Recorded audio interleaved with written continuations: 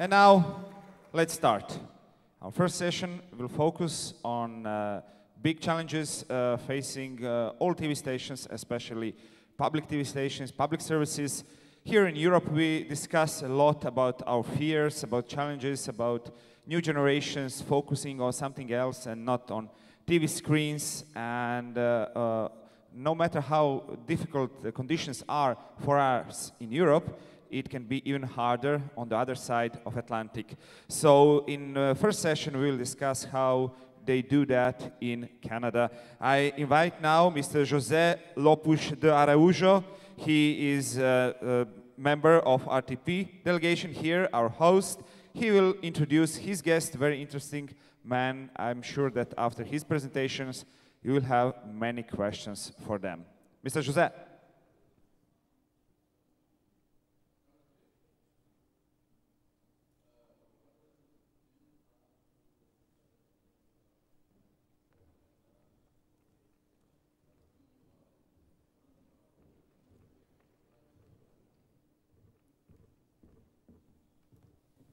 Hello, good morning, everybody. I'm really pleased to start this first session because, in fact, as I think most of you know, I was born here in the Highlands, so I'm really, really pleased to start the first session of our 35th edition conference of CIRCOM. So this morning, we are going to have as keynote speaker for the first session really a very special guest. I have met Hubert Lacroix some years ago, and when I listened for the first time Hubert speaking about public service, I was quite impressed. He was really, for me, when I was listening to him, really a public service fighter. He was so passionate for the public service, so involved, and they put so strong, involved in the fighting that in that time he was having in Canada, because in that time Canada government was cutting the budget, and Hubert Lacroix that is now in second mandate as president of Canadian Broadcasting Corporation. CBC is, as you know, a very, very important television in the world and one of the biggest public service in the world too. So in these 10 years, last 10 years, Hubert has made really a revolution in CBC. He has put the digital on the agenda of CBC. He's going to talk about that. And really, digital has been proved as a fantastic possibility to us, public service, to be connected directly with the citizens, which is really our goal as public service, and especially as public service regional television, because we are closer to the public. So my friend Hubert Lacroix has a great experience to share with us. As I told you, he has been for the last 10 years president, CEO of CBC, and I'm very honored that he has accepted my invitation to be the keynote speaker of our CIRCOMRegional. As you know, we have the secretary has told we have, and our president of RTP, we have a very important diaspora of Azorian people living in Canada. Nowadays, we have in the Azores around 280,000 people living in the islands, and we have in Canada, with the first generation, around 500,000 in Canada. So we are very connected with Canada too. So please welcome Monsieur Hubert Lacroix, my very good friend, president of CBC.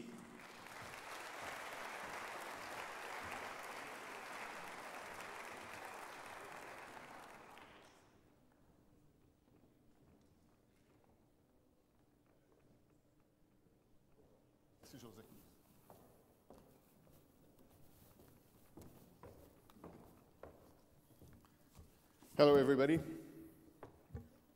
As I walked out on the stage, the clicker died.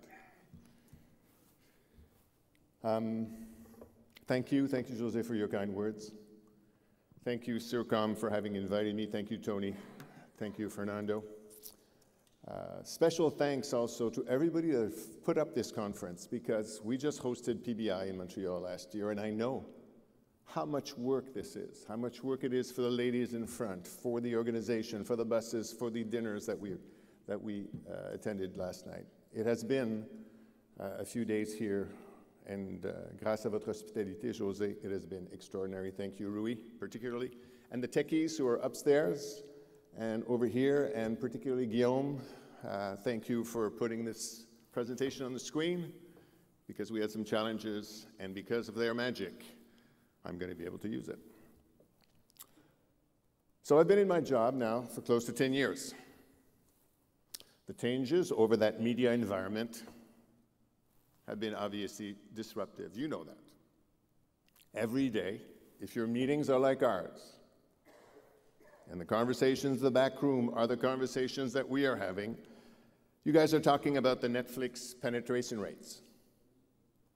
You're talking about their investment in content, $6 billion US in 2017 and growing.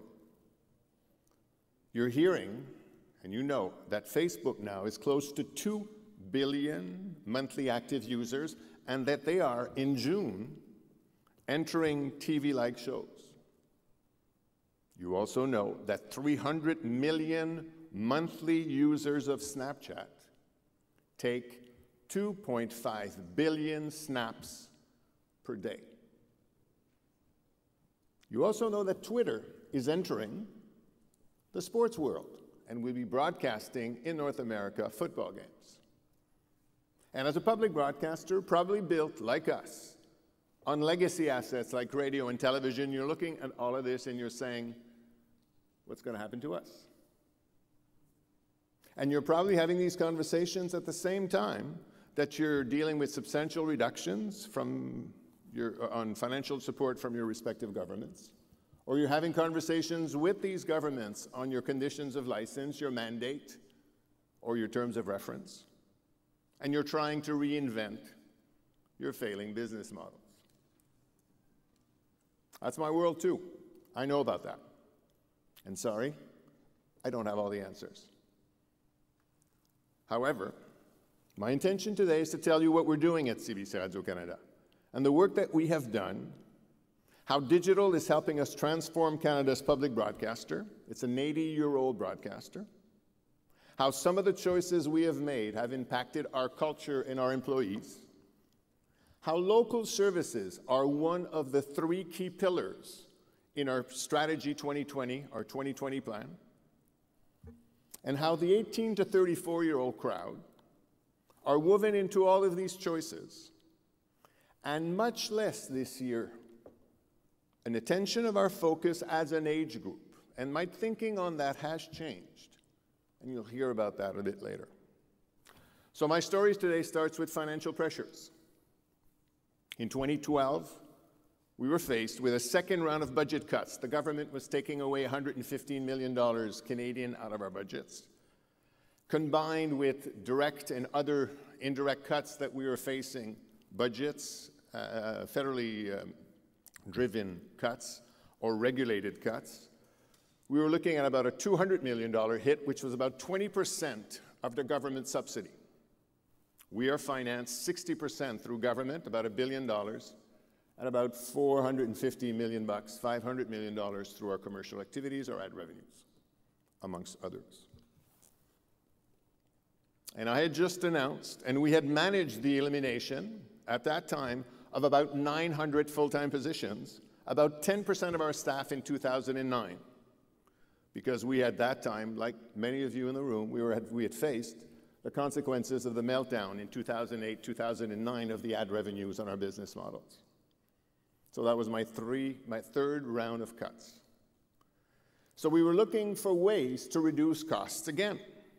And one of the many decisions that we took was to reshape our regional offerings by going to 90-minute TV newscasts at supper time in every regional market. The concept was 3 times 30 minutes, and the news of the first 30 minutes would flow and will roll into the next 2 30-minute blocks, evolving, and obviously in a carousel format. It was between 5 and 6:30 in the evening.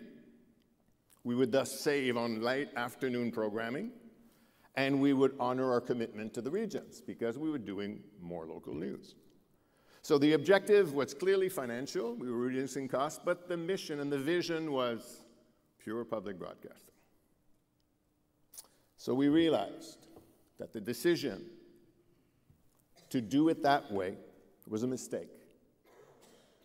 We realized that that decision led us to discover how, even in our own regional markets, how diverse the consumption habits of Canadians were. A one-size-fits-all was not a good idea. I'll give you an example. In Calgary, Alberta, our third largest city, our morning news program on radio was #1 in the market, way ahead of everybody else. But nobody watched the 6 p.m. television news. Television had no interest. So when we poured in more time and more minutes and more money, that didn't do anything for the people in Calgary. Yet in Winnipeg, in Manitoba, the province beside it, our supper time news was extremely popular on TV and needed to be invested in and supported. So it didn't make sense to have one single format across the country. So we looked at our audience numbers, and we decided that we were going to go 30 minutes across to give a base to everybody, and then 60 minutes, but only in the markets that actually had audiences above a certain level. So we killed the 90-minute format. That meant less TV in most markets, but not less coverage, because that is when we made this commitment.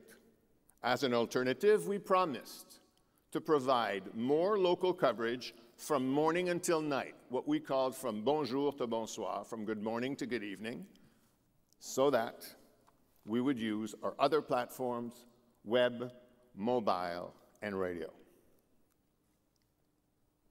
That was the start of our digital shift.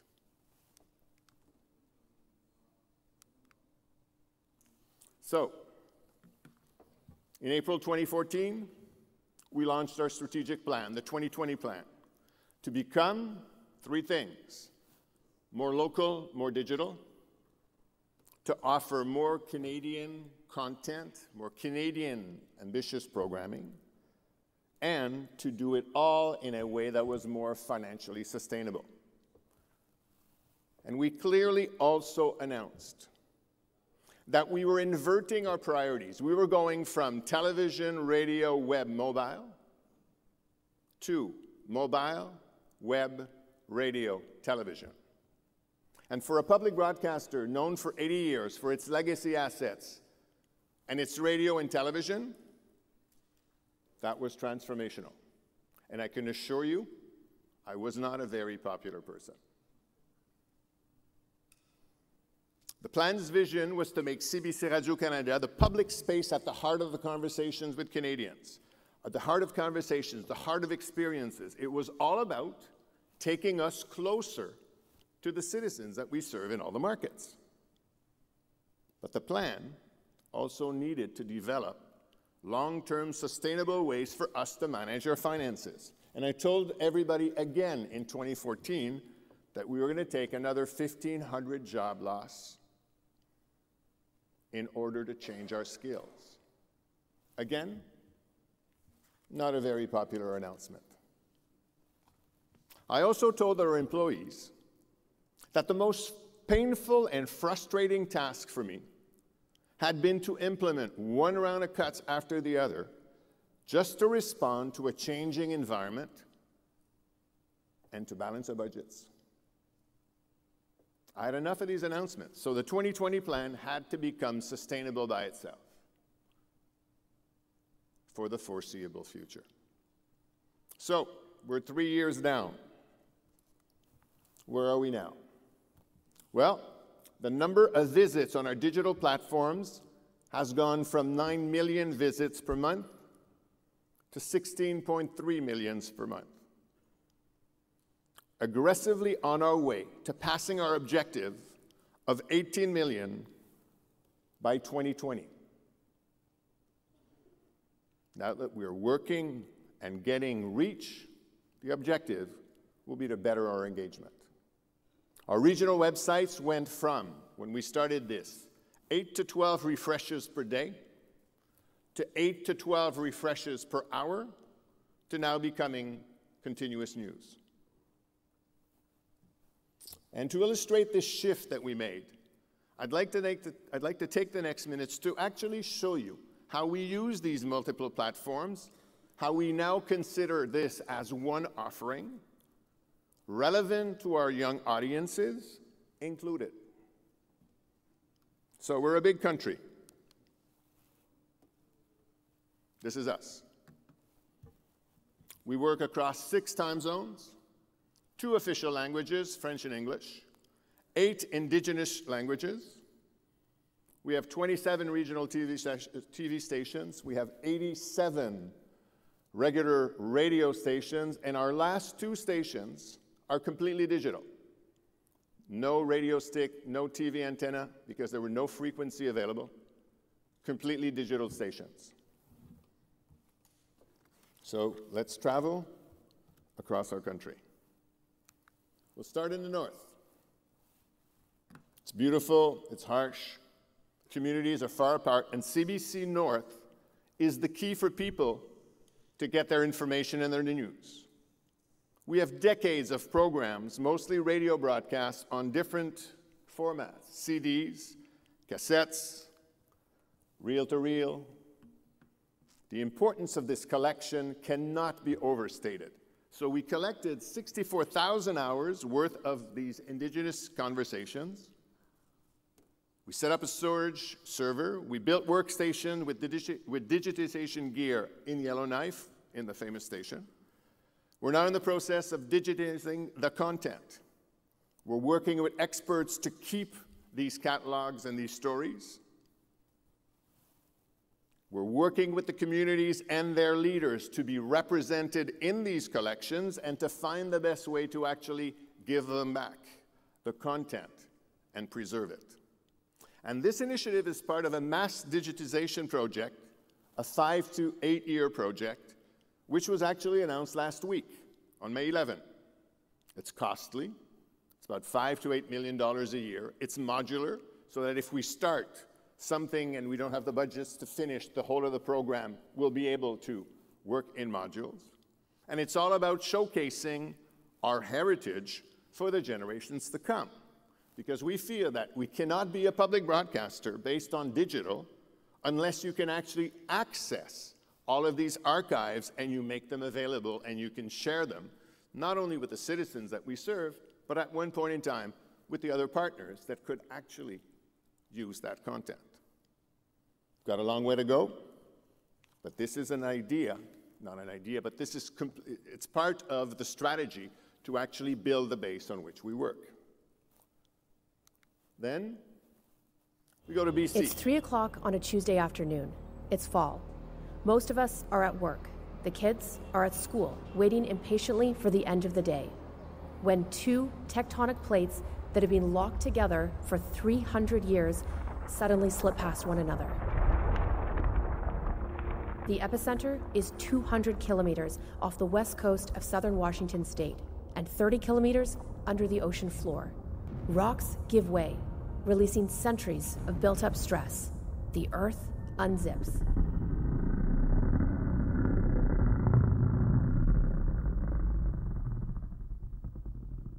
So on the west coast, you find Vancouver. As you heard on this podcast, Vancouver is built on a fault line. It's actually British Columbia's most important city. It's beautiful, but it is on a fault line. And we started exploring how we could actually use this in our mandate of a public broadcaster and actually raise the awareness. We found that this way, through a podcast, drew thousands of listeners, actually hundreds of thousands of listeners, was the #1 podcast downloaded on iTunes the first week. It contributed to the provincial government taking action on an earthquake early warning program. So our series had impact, the kind of impact that we as public broadcasters in this room know we have when our content is compelling and discovered. This initiative was about radio and reaching out to listeners in a way that could be seen as the natural extension of our radio audience in podcasting. Also a method that we know our younger generation actually enjoys to carry and listen to. Another initiative. This is what we did. This is Vancouver. First week. Then we're going to go to what happened in Fort McMurray. Rocky Mountains, Alberta, it's an oil town, Fort McMurray. Last May, over 80,000 people had to leave behind everything they had and evacuate a city under fire. It was 2 months before we actually controlled the fires around Fort McMurray. I want you to take a look at this. And that's when we saw all the vehicles inching their way along so slowly, and on the other side of them was this wall of flames. It all just escalated so quickly. I can remember that we had to keep moving because we'd find a position where we thought we were safe, and all of a sudden the fire was getting closer. 1, 2, 3, 4, 5, 6, 7, 8, 9, 10. We'd set up, and there was the fire behind us, and we wanted to make sure we showed people what was actually going on. And there was the fire behind us, but by the time we finished that hit, there were 2 others that were much closer to us.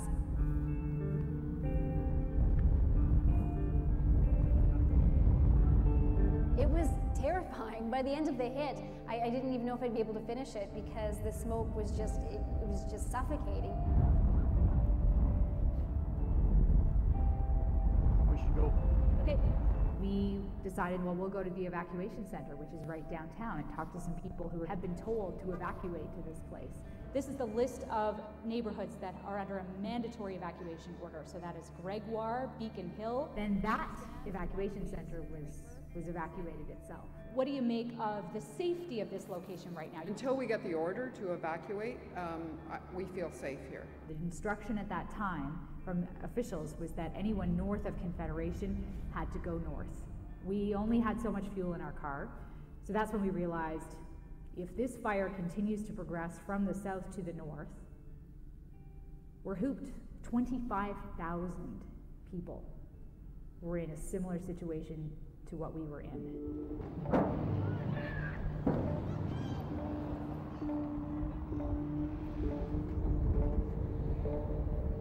People were confused as to what to do. I mean, there was so much smoke and so much fire. People were trying to fill up their cars with gas. There was no fuel. Some people were walking down the road with luggage. It was very chaotic. Nobody knows what to do, so we're gonna just head south as much as we can. Follow everybody else, I guess. Call 310-0000. Oh my God, Sarah, it's gonna burn down. Oh, you can feel the heat. Holy shit. And when you see these images, I mean, you see the house on fire or the street burned out, and I'm not sure that there's been a way to properly illustrate just how big of a disaster this is.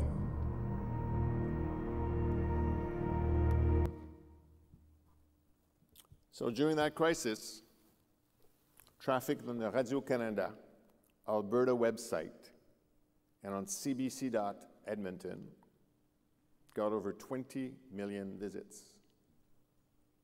Then you compare that to the 15,000 or 20,000 viewers that we normally get on our TV suppertime news.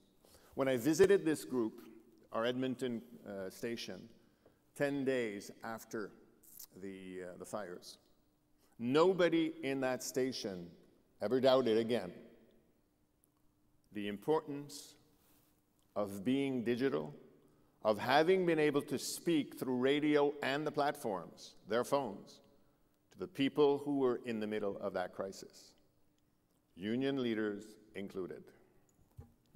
12 staff remained on the ground the day after the evacuation order and were the first to go back there. We actually were, as a public broadcaster, and as many in this room know, you do that well also. And the reporter you saw, I got a cute story here. In the video, his name is Briar Stewart, one of the Fort McMurray couple that was stuck on this auto route for hours and hours. The woman was actually pregnant and gave birth during that week. And guess what the name of the new baby was? Briar. Because through those terrible days, the mother thought that Briar Stewart had made a connection with her in providing all of this information to her for the 10 days that happened. So what we learned, obviously the power of social media, the power of reach, our digital platforms, the combination of audio and video, all in one as a public broadcaster in that environment. So let's go east on our map. You may have heard about the terrible attack on a mosque in Quebec City on January 29th. A gunman came in, killed 6 men, wounded several others, and our Alexandre Duval from Radio-Canada in Quebec City was the first one on site to report on this tragedy on TV and social media. Here's a clip.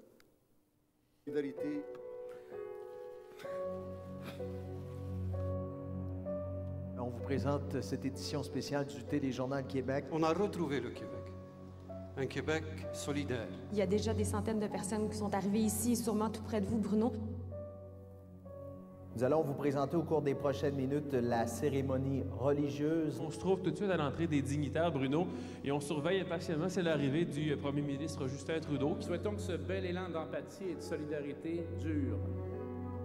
Mais on doit travailler ensemble pour ça.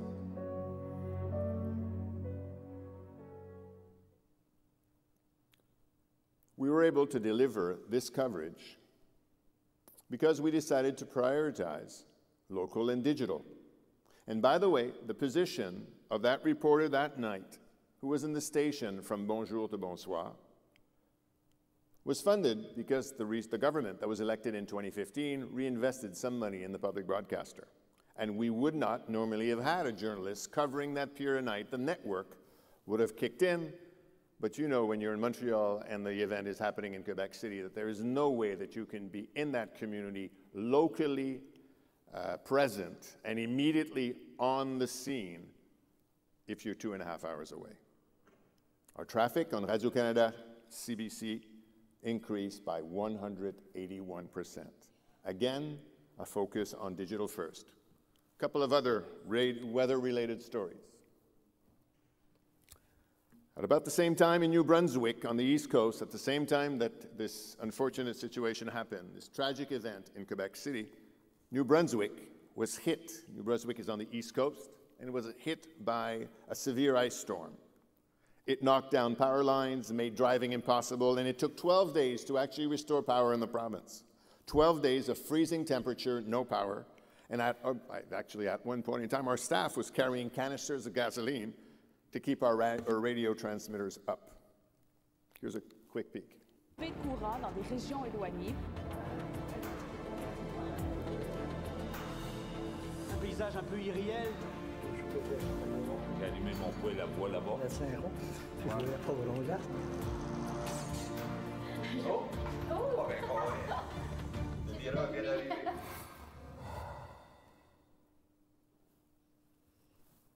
Still, our team in Edmonton managed to provide coverage. 51 hours of special programming on radio, 12 hours of regional TV, where the regional station actually cut off from the national network and provided regional coverage 12 hours straight. Unheard of. 128 updates on our national TV networks to support the regional station doing the work. And obviously, again, the website saw incredible numbers, 24% increase. I can throw numbers like this. But you get the point of the platforms all supporting each other in this event driven by radio. Message for us was you can't simply forget the legacy assets in this transformation as you are pushing forward your digital focus.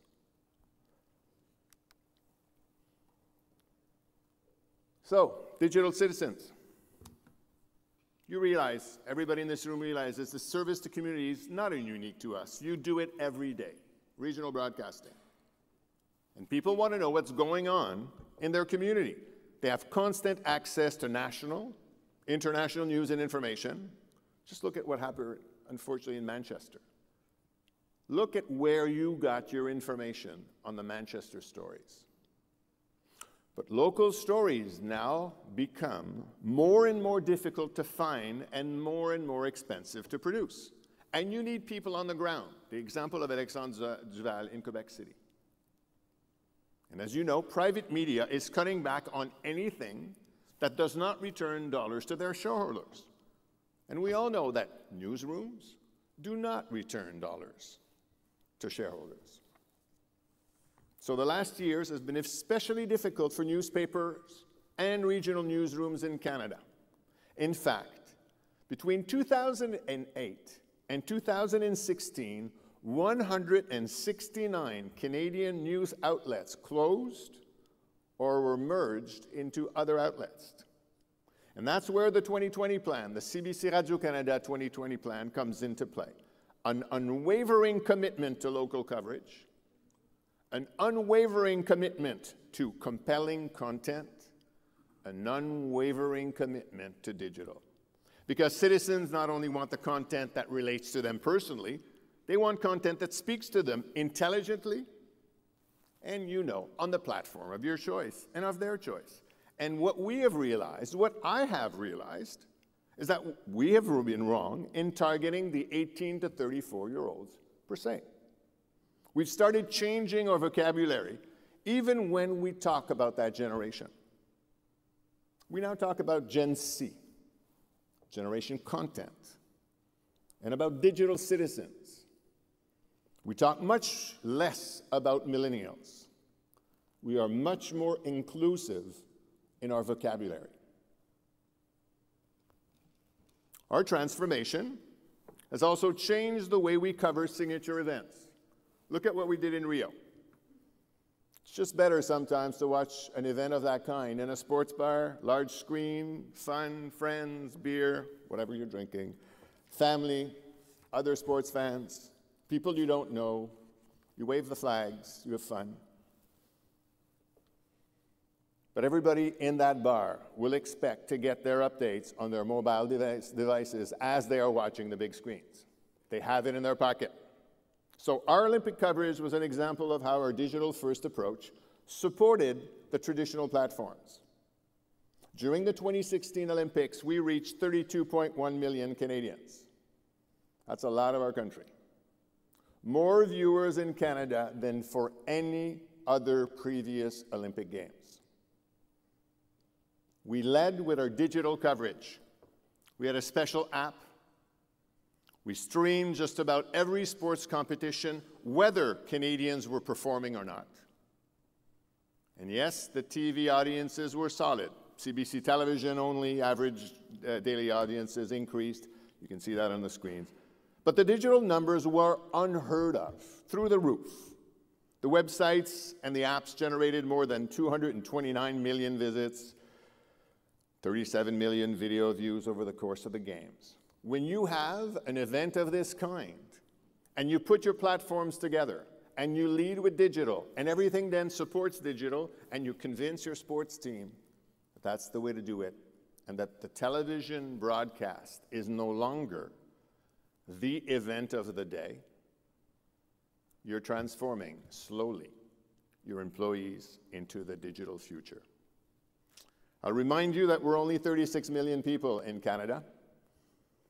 We're 16.3 million into our plan. We hope to have 18 million visits by 2020. We will have doubled the number of people that come to our visits, to our sites, on a monthly basis. And we'll talk, if you want to, in the Q&A period about engagement. Because this is one thing, reach. You can buy likes. You can't buy engagement. And And right now, our focus is all about the number of minutes, what they do, what they watch, how they connect. And as you know, data analytics and trying to figure out what they do once you have them on your, in your reach or on your sites is key right now to the next version of the 2020 plan. But it's resonating. It's about stories, right? I want to tell you about this story. And why we're in digital. We are in digital because we want to be at the heart of the conversation and the experiences of Canadians. I told you that a few minutes ago. Here's a great example. In the northwest of Canada, there's a stretch of Highway 16 called the Highway of Tears. Close to 50 Indigenous women have gone missing while hitchhiking on that stretch that you see. It's actually a very common way of getting from one point to another hitchhiking. But it's a local tragedy, and it's a national shame. So CBC decided to investigate. CBC decided that all Canadians needed to know what was happening out there in the region.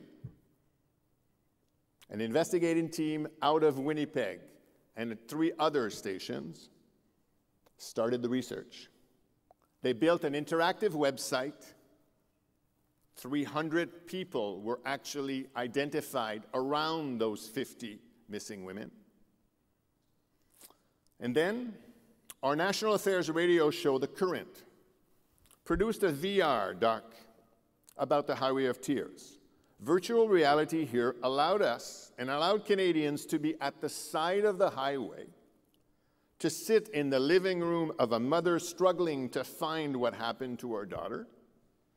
And we also took to communities across the country where we invited people to come in, to watch it, to listen to our radio program, which we put on the road, and to talk about it together. I actually took the virtual reality doc to a parliamentary committee to show MPs, members of parliament, MPs, what innovations their public broadcaster was actually doing in the context of news. You should have seen the MPs moving around with the big goggles on their heads. Because The Current is a trusted radio program, and also because of the compelling storytelling that virtual reality made it possible, people experience the story in a way that had not been told before.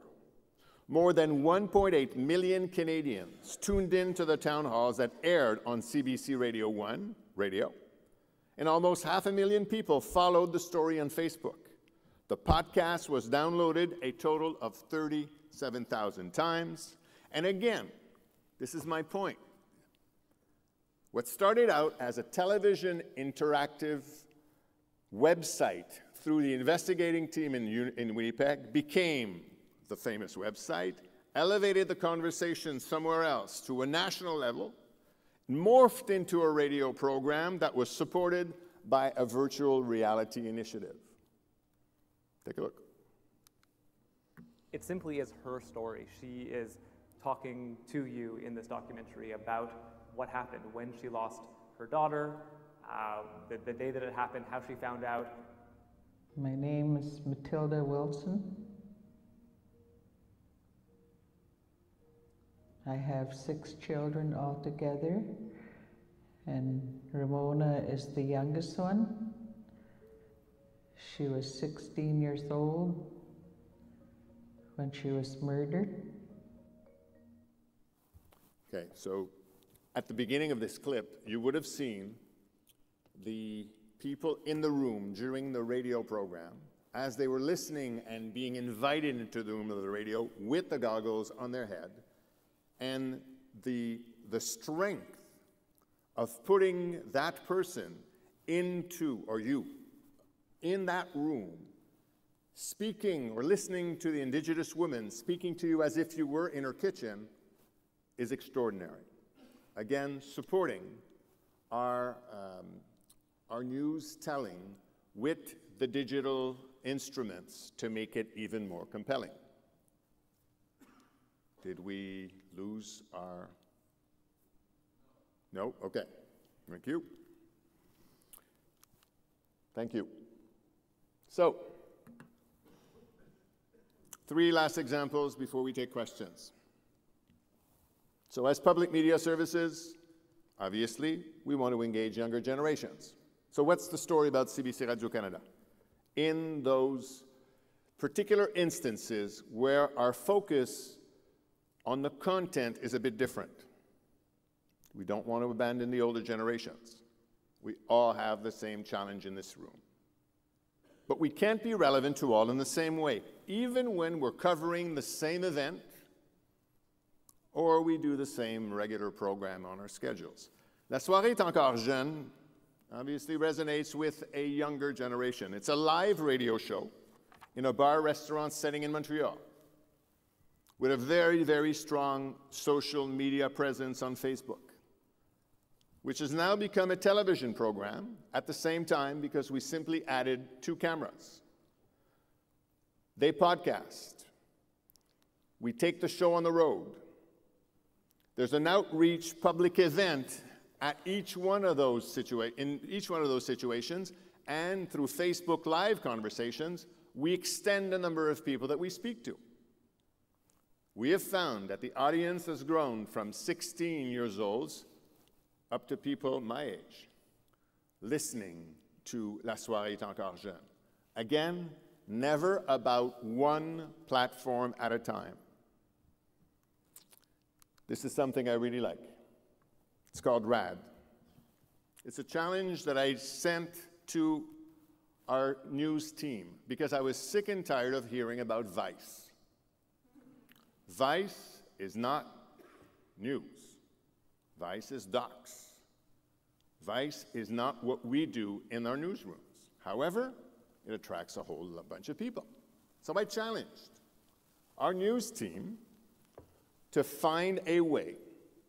And what we did is we put in a room, literally a lab, these kids. Nobody's over 30 years old. They're all CBC Radio-Canada reporters. They are all submitted to the same standard of journalistic standards and practices that we have in the main newsroom. But their job is to tell stories differently and to tell stories about information, about news, but also about current affairs in a way which speaks to the digital citizens. They were the ones that told me, Lacroix, you're wrong. We don't want to target 18 to 34 years old. The grandmother who actually uses an iPad smartly is going to be part of the people we speak to. But it's going to be a different way of speaking. This is actually 8 days old. The content that you're going to see, it's going to give you an idea of the kind of sound and feel of what they have produced. Something we announced. It took them about 7 or 8 months of trying to find their way. We literally gave them the keys, supported the budget, and said, go. And we did something we never do at CBC Radio-Canada. We released control, because that's difficult to do. Sorry, it's only in French. It's literally new. We're going to build a wall. Wall. A great wall. A great, great wall. Tout le monde parle du mur de Donald, surtout Donald. Mais sur l'ensemble du globe, des murs entre 2 pays, il y en a 70. Un sommet dans l'histoire moderne. Mais pourquoi il y a autant de murs?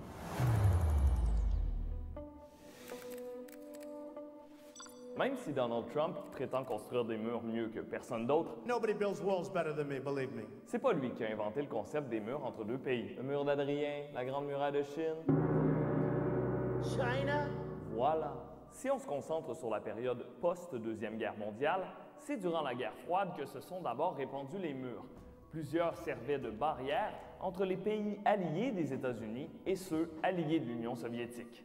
L'ouverture du mur marque ainsi la fin d'un autre symbole de la division de l'Europe. Avec la chute du mur de Berlin en 1989, la fin de la guerre froide et le début de la mondialisation, on a cru à la fin des murs, l'ouverture des frontières. Et effectivement, la construction de murs a brièvement ralenti dans les années 90. Mais au début des années 2000, ça a fait peur à beaucoup de monde.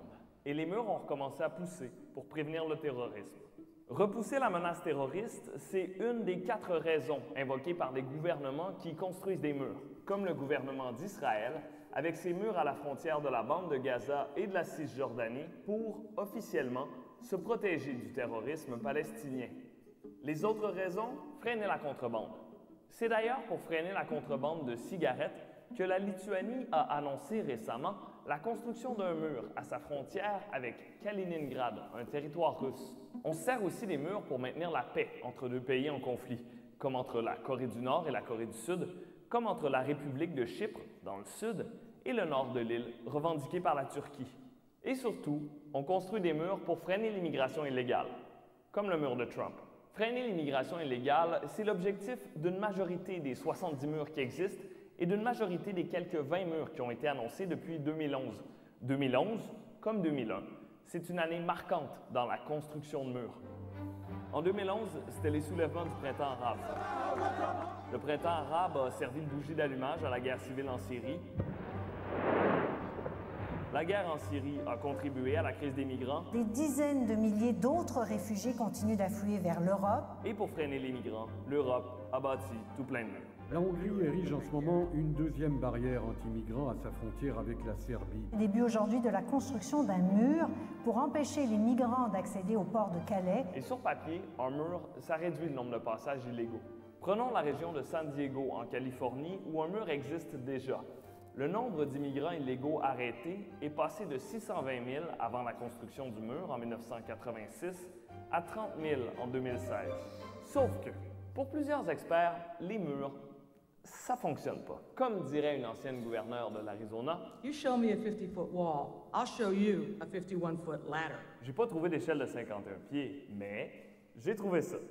Une des nombreuses ruses que certains Mexicains ont déployées pour déjouer le mur. Un mur en soi n'est pas totalement efficace. Même le secrétaire à la sécurité intérieure des États-Unis, choisi par Donald Trump, le reconnaît. Physical barrier in and of itself will not do the job. It has to be really a layered defense. Pour que le mur soit efficace, on rajoute des soldats, des agents frontaliers, des drones, des caméras, des systèmes de détection du mouvement sophistiqués, et ça finit par coûter cher. Et même là, plutôt que de décourager les migrants, ça les pousse simplement vers des nouvelles routes, plus dangereuses pour leur vie. Donc, si l'efficacité des murs est remise en doute, pourquoi on en construit autant? Le mur est avant tout un outil politique. Dans les démocraties, ça va même être un outil électoral. Elle, c'est Elisabeth Vallet, une chercheuse à l'Université du Québec à Montréal. C'est aussi une référence internationale en matière de murs. Et puis, ça donne aux populations le sentiment, l'illusion en fait, que le mur va leur permettre de reprendre le contrôle de leur vie, de l'économie, de l'identité à certains égards. Avec la montée du populisme, de la droite, de la crispation identitaire, avec l'Union européenne qui s'effrite tranquillement et avec les zones de libre-échange qui sont remises en question, tout porte à croire que pour les prochaines années au moins, les murs sont là pour rester.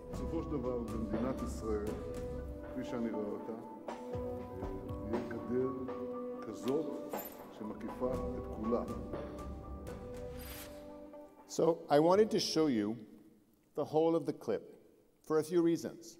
First, it's new. It's 4 minutes and 30 seconds. Some of the people that I watched, that I actually showed this to, said it's about 8 minutes, not knowing. Some said it's about 3 minutes. So what's going to be the right number of minutes? How are we going to treat the next subject matters? Guillaume yesterday said, why is it format iPad and television and not square for your telephone when this is social media? Because it's going to be impacted and it's going to change because the conversations that we're having on Snapchat, on YouTube, and all other social platforms are going to influence the way this content is going to evolve. They are going to create a community that's going to talk to each other, and the content will evolve. And you saw that it's a combination of our archives. Our news anchor, Céline Galipeau, the lady who actually was the more formal looking, is the person that actually delivers the news every night. She is the reference in French Canada for the news. The kids involved her and put her face in there and her clip so that there's some legitimacy, and it's also a clin d'œil to the older generation in the newsroom saying, hey, we want to work with you too. So there's a lot of stuff in that 4 minutes and 30 seconds. It's our first attempt to try to change the way we deliver news. Yes, We're not going to put this on the national news program in the evening, on the flagship program. But in social media right now, it's trending.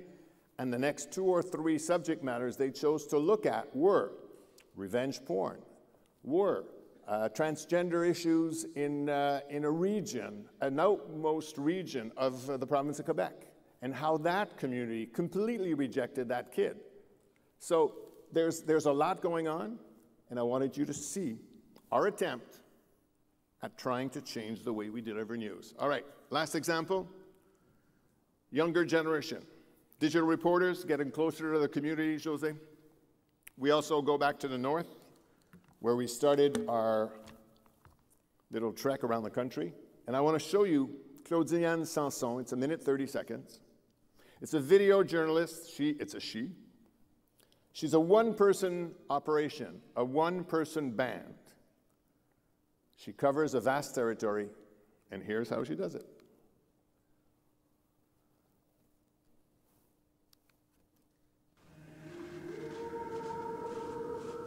La caméra vidéo, je la sors quand ça mérite un traitement visuel. Les belles images du Yukon qu'on aime voir. Je ne fais rien en ce moment que je faisais dans le passé. Et je ne fais rien du passé en ce moment. L'emploi a complètement changé. C'est vraiment d'aller jouer. Moi, j'ai tous les outils à ma disposition et c'est de voir la nouvelle, comment mieux la traiter, comment est-ce qu'on peut aller rejoindre aussi les gens le plus efficacement possible, de sorte que je puisse faire dans une journée 5 ou 6 sujets d'une manière ou d'une autre. Donc, j'essaie le plus possible d'être un service des nouvelles pour les Franco-Yukonais, avec ma seule et même personne. C'est la même information, c'est le traitement qui est différent, qui doit être différent parce que les gens consomment différemment. Les gens sont sur leur téléphone, même au Yukon. C'est agréable parce que je peux traiter de sujets dont je ne pouvais pas traiter auparavant. Pas assez intéressant pour les antennes traditionnelles ou pour lesquelles on n'avait tout simplement pas de place. Ah oui, non, je suis beaucoup plus présente que jamais auparavant.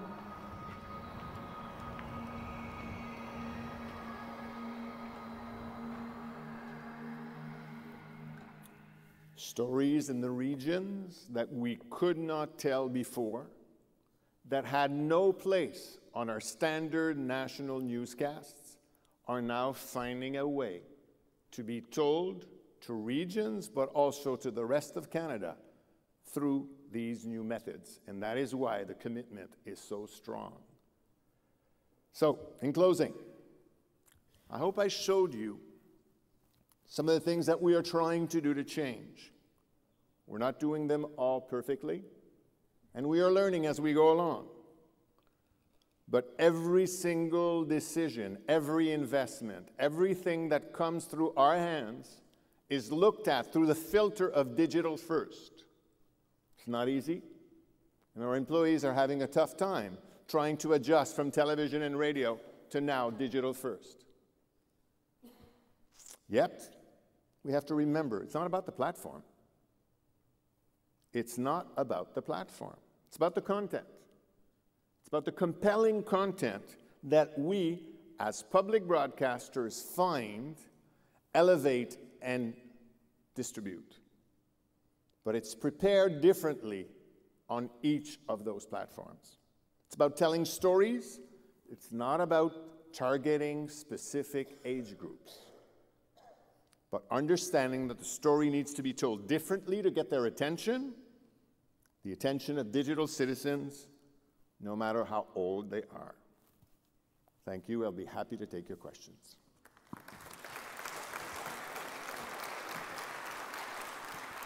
Thank you, Mr. Lacroix. Hands in the air. Any questions? While you're thinking of them, here is another one first. Hi, Hubert. Here. Hi, Hubert. Here. João Galvez from RTP.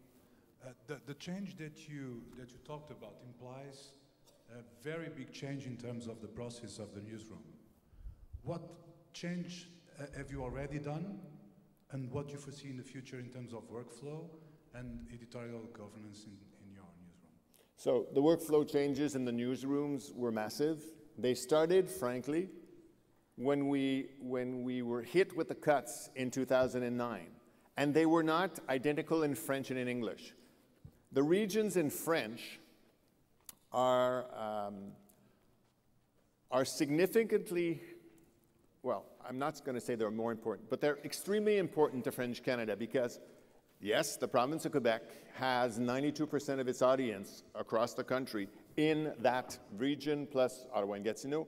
So we needed to make sure that through these cuts that we were making, that we were going to be able to deliver news in the different regions in a much more efficient way. So Radio-Canada actually led the way. Servers were updated, making sure that when Claudine in the Yukon has a great story, she can drop ship, and then everybody can actually see that it's there and actually access it, put it into its own, or her own, or his own story.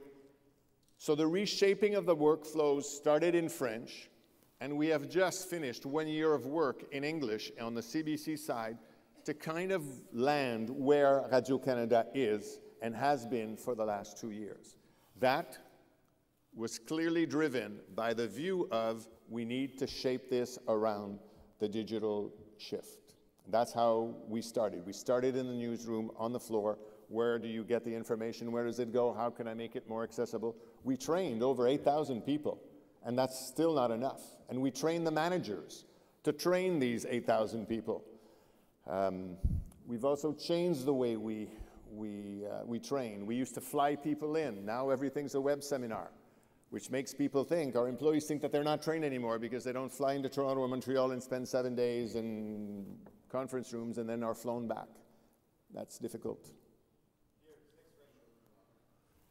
Okay, my name is Gerd Draxler. I'm from Austria. I don't know how you all feel. I've been in journalism for the last 40 years, 20 years in management, and I've never, ever seen or heard a more committed CEO, manager than today. Congratulations on that. Thank you. My question is, how many medals did Canada make at the Rio Olympic Games? How many what? Medals. How many medals? Well, if we talk about the Olympic Games, I'll tell you about Andy DeGrasse. Everybody liked the DeGrasse Usain Bolt 100-meter dash. That was fun. Do the online ratings, the boost in online ratings, or are the medals you won, are they the driving force behind the online boost? So, key performance indicators are key here, right? One of the mistakes I made was when I announced the 2014 strategy, I talked about the big picture. I talked about where we were going. I talked about what we needed to do. I talked about digital citizens. I talked about all of these spectacular concepts. But we couldn't, and I couldn't at that time, make it granular enough for our team. So, for the first months, trying to get going was difficult because nobody saw what the digital revolution at CBC Radio-Canada was going to do for their own jobs. If I had to do this again, immediately in the first week, the second week, the third week, I would have started posted great stories about we did this in this particular region at that time. Look at what kind of a reach we got. We told this story differently. We challenged ourselves. We didn't do this quickly enough. So the first months were very complicated. If you are into your digital revolution, or if you're trying to make this your brand, speak to your employees more often and tell them all the great things that are happening. Because when they don't focus and they don't know where you're going, they're going to focus on what they're losing instead of what they're gaining and what's happening there. And that's going to drag you down constantly. Would you have started your strategy without having to cut down your budgets? Sorry? Would you have started your digital strategy without having to cut your budgets? When we were faced with these hundreds of millions of dollars of cuts, and literally, I mean, I took out 3,000 jobs. We took out 3,000 jobs over 4 years. That's about 25% of our staff. So when we challenged our teams, and obviously we do like you do when you have a cut, we looked at every single dollar that was not related to programming. And we cut. We actually overcut in HR. Big mistake again. Because it was easy to cut an HR program because it didn't influence the content. But boy, it came back and it bit us in the behind when we needed train and development because all the structure we had to reinvest in. So we did this. Then we looked at the newsrooms. We cut their budget, but we said we need to tell the story differently. Hence the idea of the regional broadcast. That didn't work. We cut that again. I think that the message, and my lesson learned, is you know it when you need to change. And yes, your employees will look at you and say, hey, you should have done, why? I mean, you're changing your mind again? Yes, a year into the regional newscast, we shut it down and we reinvented it because we were going nowhere with it. We could have held on to it even more to say, no, we're going to, no. You know it. Your gut knows it. Your numbers know it. Make the switch. Another question, maybe not about cuttings, but about future. How to recognize, evaluate, and implement new ideas if you say you constantly change? How not to be afraid of failure?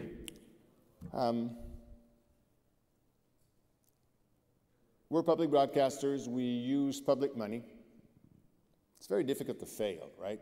Because you're in a fishbowl, and when you fail, everybody knows. So you need to bring your team to recognize the fact that failure is okay if it allows you to go progressing. Hence, again, the comment on key performance indicators.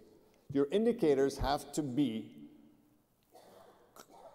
directly linked to your strategy. So right now, our performance indicators are the surveys that we do with Canadians. I'm sure you do them too. Do they think that our regional coverage is okay? Do they find themselves in the coverage? We have a whole bunch of questions, and we do them on a regular basis, twice a year, huge surveys. That's information, that's an indicator. How are we and measure ourselves with the same questions year over year? I'm sure you do that too. Then we looked at how are we going to drive our team to meet the digital shift. So, yes, reach, yes, website visits, yes, all of these things. But now we realize that we have to change our indicators again because it's not sufficient to reach 32 million people during the Rio Games or 18 million people on monthly visits to CBC Radio-Canada's sites. We want to know, what are they watching? How are they watching? How long? We want that information so that we can actually adjust our offer and our platforms to that content. And we, unlike Netflix, unlike all of these giants that know, because when you choose a movie, they know how old you are, what you did, what you had for lunch, and everything else in their evaluation of that click and of that movie that you actually bought or rented. We're not there yet. So we're trying to reinvest money to be better at understanding our audiences so that we can then add that to the key performance indicators and drive the strategy towards them. The indicators are the key, and they have to be very public, and they have to be relentlessly put into the quarterly message to your shareholders, in our case, our government, and to the public. Got to drive those indicators. You've got to measure. You've got to measure. Hi, it's Michael McFarlane from the BBC. I just wanted to take that a little bit further. You're obviously in an organisation which is both national and local and regional. How do you ensure that when you're being seduced, as we all are, by the big numbers in digital, that you're actually genuinely serving a local audience still? Because digital has no boundaries, and because when you do things on big stories or even interesting things, they can go viral, and that's where you get the numbers from. When we make regional and local programming, we know we're serving local audiences. Yes. How do you make sure you're going to do that in the future? Well, pardon. Does this work? Yes. Yeah, it does. Thank you.